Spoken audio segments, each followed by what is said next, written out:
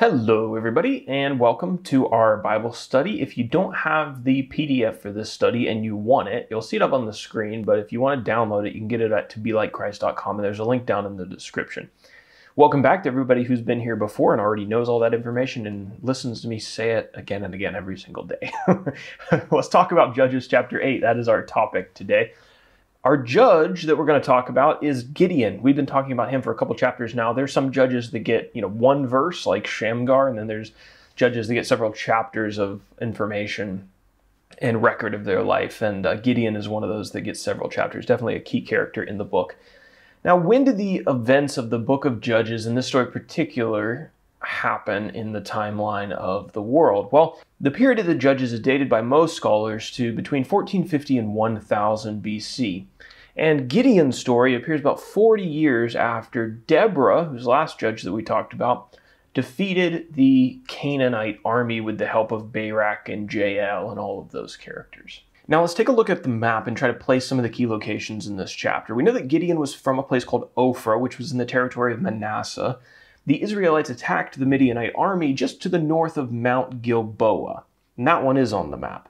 And then moving a little bit to the southeast, as the Midianites retreated, they went through a place called Abel Mahola, and then they went further to the southeast, crossed the Jordan River, and at least Gideon, when he was pursuing them, passed through a place called Succoth and Penuel. Our characters, we have the Midianites. They had oppressed the Israelites for 7 years, and their kings brought their army of 120,000 people across the Jordan River to fight with Israel. But obviously that didn't turn out too well because they're currently retreating. Zebah and Zalmunna are going to be key to this chapter. They were two kings of Midian. And then Gideon. Gideon was the 5th judge of Israel, and he led the Israelite army against the Midianites and won this victory. Now move over with me to page number 2, and we will begin breaking this chapter down into sections. The first section I've entitled it, Gideon Captures the Kings of Midian, Zebah and Zalmunna. This is the first 21 verses of the chapter. So after they had been routed by Gideon's, meager force of 300 men in Judges 7, the kings of Midian fled to the south, like we just talked about. And Gideon's men pursued them all the way across the Jordan River. Now, this was a pretty long ways. I mean, we're talking miles and miles at this point. Gideon's men were exhausted. So Gideon stopped at Succoth, and he asked the men there to give his soldiers refreshment, food, right? But the men of Succoth said, no, we don't want to do that, because what happens if maybe you don't capture the kings of Midian and then they come back to get revenge on us later? We don't want to have been the people who have gave you food when you were the rebels, right? So they're like, we're not going to help you. Gideon was pretty furious at this, as I think he should have been, and he told the men of Succoth that, quote, I will flail your flesh with the thorns of the wilderness. Okay? So the same thing then happened when Gideon went to Penuel. They said, no, we don't want to help you. Gideon promised the men of Penuel that he was going to return to their city and tear down their tower. Well, guess what happened? Gideon ended up catching up to the Midianites at a place called Karkor, and he defeated the 15,000 men that were remaining from their 120,000 man army. So this was Gideon's 300 men against their 120,000. Here he catches up with the last 15,000 and he defeats them. Zebah and Zalmunna, who were the kings of Midian, they were captured.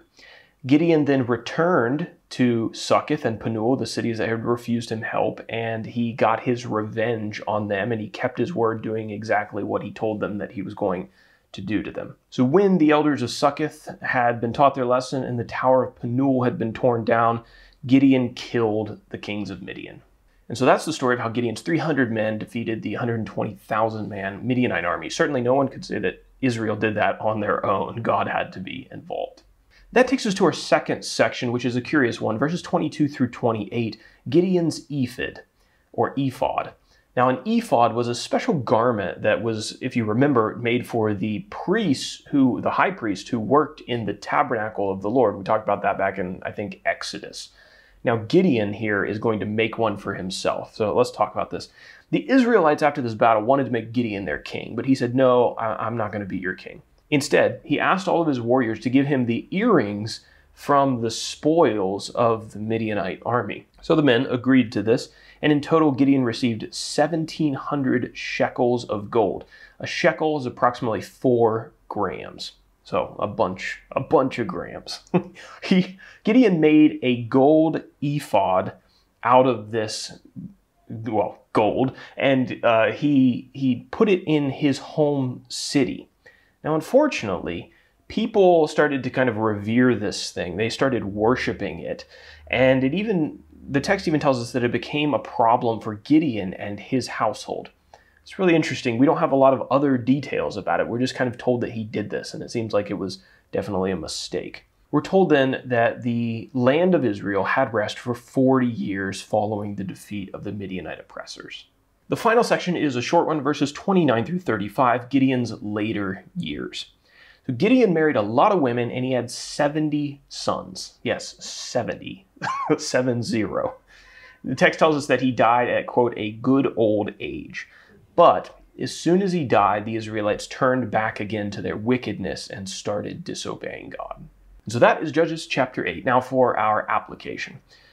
The men of Succoth and Penuel refused to pick sides because they didn't know how the battle was going to go. They didn't know who was going to win in the end, whether Israel or Midian. Now we, luckily, do not face that same dilemma. We already know who's going to win the spiritual battle that's going on all around us. Jesus, through his resurrection, proved that God and those on God's side are going to win in the end. Therefore, the application for us is that we need to be quick to support those who are on God's side and always willing to give help.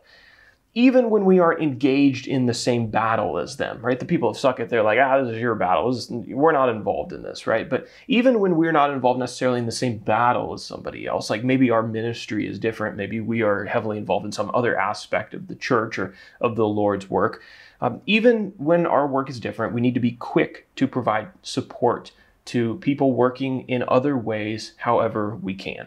Don't let God's people go without the things that they need. God's going to win in the end. You have confidence, so help with that confidence.